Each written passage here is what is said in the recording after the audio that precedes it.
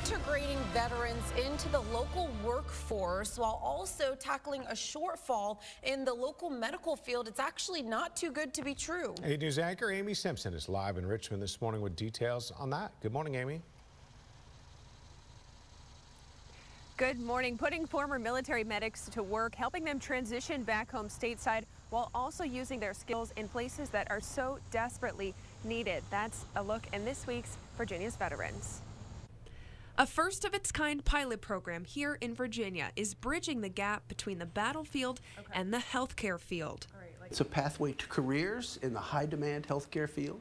It's a pathway to credentialing because a lot of our medics and corpsmen, when they leave the military, they lack the civilian credentials to go to work in the civilian healthcare field. In its first 6 months, the Military Medic and Corpsmen Program, or MMAC, has helped 28 former military medics get hired into Virginia's healthcare field.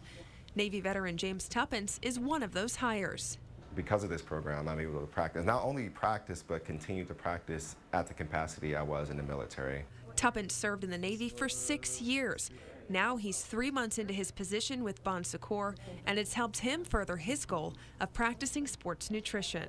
I'm in school to be a dietitian, and I'm here getting that hands-on experience while I'm in school. Another 6-year Navy veteran also works at Bon Secours. To be honest, the program actually found me. Marcel Deming served on the flight deck of the USS Nimitz, saying his new role is patient care in a more relaxed setting. We had to be ready for any type of emergency situations. Flight deck is probably one of the most dangerous places to work. The MMAC pilot program will last for 2 years with the hope that then the General Assembly will continue its funding.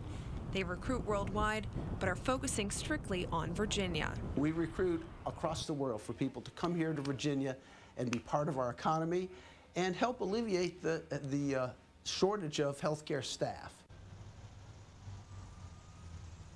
Officials with the Military Medic and Corpsmen Program tell me that when they see veterans go from being just a name on an application to then so quickly treating patients in the local healthcare field, that's what this program is all about. Live in Richmond, Amy Simpson, 8 News.